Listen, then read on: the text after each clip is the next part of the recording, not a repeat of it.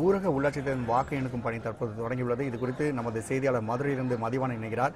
வணக்கம் மதிவாணன். தற்பொழுது இந்த ஊரக உள்ளாட்சித் தேர்தல் வாக்கு எண்ணும் பணி தொடங்கி ஒரு மணி நேரத்துக்கு மேலாகிவிட்டது. தற்பொழுது அங்கு வாக்கு எண்ணுக்கும் பணியானது எப்போது தூரம் நடைபெற்றுள்ளது? இது குறித்த முழு விவரங்களை பதிவு செய்யுங்கள். வணக்கம். ஊரக உள்ளாட்சி தேர்தலுக்கான அந்த 2 கட்ட தேர்தல் என்பது நடைபெற்றது. 2 கட்ட தேர்தல் நடைபெற்றிருக்கிற சூழ்நிலையில் அந்த அனைத்து வாக்குப்பெட்டிகளும் பலத்த பாதுகாப்புடன் மதுரை மாநகரில் இருக்கக்கூடிய விவசாய கல்லூரி மற்றும் பல்வேறு அரசு சார்ந்த கல்லூரிகளில் அந்த வாக்குப்பெட்டிகள் அனைத்தும் பலத்த போலீஸ் பாதுகாப்போடு என்பது வைக்கப்பட்டிருந்தது. இதனை அடுத்து தொடர்ந்து 2-3 நாட்கள் கழித்து இன்று வாக்குகள் எண்ணும் பணியானது தொடர்ந்து நடைபெற்று வருகிறது. மிக தெரியாத அதிகாலை 8 மணிக்கெல்லாம் இந்த வாக்குகள் எண்ணும் பணியானது தொடங்கியது. அனைத்து வேட்பாளர்களும் 8 மணிக்கு மிக தெரியாத உள்ளே நுழைந்து தங்களது வாக்குப்பெட்டிகளை அவர்கள் முன்னால் திறந்து அதிகாரிகள் சம்மதம் சொன்ன உடனே அந்த வாக்குப்பெட்டியில் திறக்கப்பட்டு தொடர்ந்து எண்ணப்பட்டு வருகிறது. வேட்பாளர்களுக்கு எண்ணிக்கையில் ஏதேனும் குளறுபடி ஏற்பட்டால் உடனடியாக அதை சரி செய்வதற்கு நாங்கள் தயாராக இருக்கிறோம். தேர்தல் ஆணையம் உங்களுக்கு முழு ஒத்துழைப்பு தர தயாராக இருக்கிறோம். அதே காரணத்தினாலே கூச்சல் குழப்பங்களை தவிர்த்துவிட்டு உங்களது சந்தேகங்களை எங்களிடம் கேளுங்கள், நாங்கள் விரிவாக சொல்லுகிறோம். உங்கள் முன்னாடிதான் நாங்கள் பலமுறை எண்ணுவோம் என்று சொல்லி இருக்கிறார்கள். மதுரை மாநகரை பொறுத்தவரையில் கிட்டத்தட்ட 2500க்கும் மேற்பட்ட போலீசார் தொடர் பாதுகாப்பு பணிகளில் ஈடுபட்டு வருகின்றனர். அதே போல இந்த வாக்குப்பெட்டிகள் இருக்கக்கூடிய மையங்களை சுற்றி கிட்டத்தட்ட ஒவ்வொரு வாக்கு மையங்களிலும் 200 போலீசார் வீதம் பயன்படுத்தி வருகின்றனர். வாக்கு மையங்கள் அந்த வாக்குகளை எண்ணக்கூடிய சூழ்நிலையில் முழுவதும் சிசிடிவி கேமராக்கள் மூலமாக கண்காணிக்கப்பட்டு வருவதாக தேர்தல் ஆணையம் தெரிவிக்கப்பட்டிருக்கிறது. இந்த 2500க்கும் மேற்பட்ட போலீசார் தொடர்ந்து பல்வேறு இடங்களில் தொடர்ந்து தங்களது பணிகளை செய்து வருகின்றனர். யாரேனும் சந்தேகத்துக்கு இடமுக்கூடிய வரையில் நடந்து கொண்டால் அவர்களை உடனடியாக கைது செய்வோம்.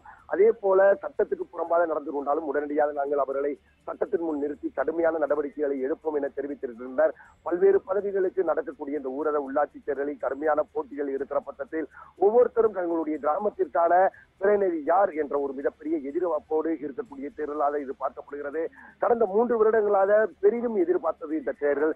அதாவது ஒரு நாட்டினுடைய வளர்ச்சி கிராமத்தினுடைய வளர்ச்சியில் இருக்கிறது என்று சொல்லக்கூடிய நிலையில் இந்த கிராமத்தின் வளர்ச்சிக்கு பயன்படக்கூடிய இந்த தேர்தல் என்பது எந்த விதத்தில் யார் யார் பொறுப்பாளர்களாக நியமிக்கப்படுவார்கள் என்ற எண்ணிக்கையில் தற்சமயம் வாக்கு எண்ணிக்கை என்பது நடைபெற்று வருகிறது. தொடர்ந்து வேட்பாளர்கள் அங்கே உள்ளே இருந்து கொண்டிருக்கிறார்கள். அவர்களுக்கு சந்தேகம் ஏற்படுகிற பட்சத்தில் அவர்கள் வினாவலாமை தவிர மற்றபடி வேறேனும் அசம்பாவிதங்களில் ஈடுபட்டு விடக்கூடாது என்று சொல்லப்படுகிறது. போலீசாரை பொறுத்தவரையில் தொடர்ந்து பாதுகாப்பு பணியில் ஈடுபட்டு வருகின்றனர். அதே சமயம் மொபைல் டீம் என்று சொல்லக்கூடிய சப் இன்ஸ்பெக்டர் தலைமையில் கிட்டத்தட்ட 5க்கும் மேற்பட்ட போலீசார் தொடர்ந்து பாதுகாப்பு பணியில் ஈடுபடுவார்கள். அவர்களுக்கு ஏதேனும் ஒரு இடத்தில் குளறுபடி இருக்கிறது என்று சொன்னால் உடனடியாக அங்கே விரைந்து அங்கே இருக்கக்கூடிய நபர்களை சமாதானம் செய்யும் முயற்சியில் இருப்பார்கள் என தெரிய வருகிறது. மிக சரியாக சொல்ல வேண்டுமானால் மதியம் 2 மணிக்குள் யாரெல்லாம் எந்தெந்த கிராமங்களில் வெற்றி வேட்பாளர்களாக இருக்க போகிறார்கள் என்பது ஓரளவுக்கு தெரியும். மாலை 5 மணி நிலவரப்படி முழுமையான வெற்றி என்பது ஓரளவுக்கு தெரியும் என்பதில் எந்தவித மாற்றமும் இல்லை. ஆனால் திருப்பரங்குன்றத்தை பொறுத்தவரையில் 1/2 மணி நேரம் அந்த வாக்குப்பதிவு என்பது தாமதமாக ஏற்பட்டுள்ளது. அந்த தாமதத்தை தவிர்ப்பதற்கு பல்வேறு முயற்சிகளை செய்து தற்சமயம் வாக்குகளை எண்ணும் பணியானது தொடர்ந்து நடைபெற்று வருகிறது. இந்த தாமதத்திற்கான காரணம் எங்களுடைய தவறு கிடையாது. வேட்பாளர்கள் மற்றும் முகவர்கள் வருவதற்கு தாமதமாகிவிட்டது. ஆகவே 1/2 மணி நேரம் கழித்து நாங்கள் வாக்குகளை எண்ணும் பணியானது தொடங்கப்பட்டிருக்கிறது என்று சொல்லி இருக்கிறார்கள். முழுமையான போலீஸ் பாதுகாப்பு கிட்டத்தட்ட 2500க்கும் மேற்பட்ட போலீசார் பாதுகாப்பு பணியில் ஈடுபட்டுக் கொண்டிருக்கின்றனர்.